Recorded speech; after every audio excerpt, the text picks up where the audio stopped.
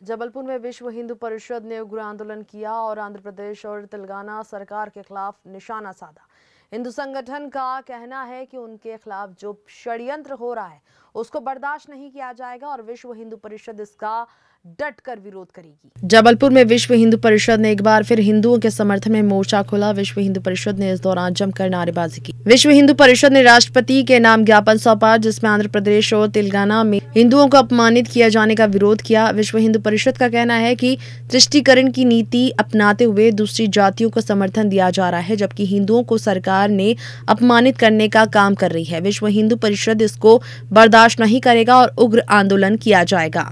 ईसाई एवं मुस्लिम धर्मावलंबियों को सब्सिडी दी जा रही है और यहाँ तक सरकार के द्वारा कहा जा रहा है कि जहाँ पर भी एक ईसाई यदि रहता है उस जगह पर भी चर्च का निर्माण किया जाए और उस चर्च के निर्माण के लिए सरकार के द्वारा ज़मीन मुहैया कराई जाएगी। साथ ही उसके लिए 10 लाख रुपए तक का प्रावधान भी दिया गया है। तो यह सारी जो नीतियां हैं सरकार की, ये हिंदू दमनकारी नीति है। इससे स्पष्ट सरकार की मंशा जाहिर होती है कि वे ईसाईयत एवं मुस्लिम धर्म को बढ़ावा देना चाहते हैं और हिंदू धर्म को कुचलना चाहते हैं। हम इसका विरोध करते हैं और सरकार से मांग करते हैं कि ऐसी दमनकारी नीति के विरुद्ध कठोर से कठोर कदम उठाएं, अन्यथा विश्व हिंदू परिषद बजरंग दल अन्य मुद्दों की तरह इस पे भी ज्वलंत खड़ा होकर के तीव्र आंदोलन करेगा।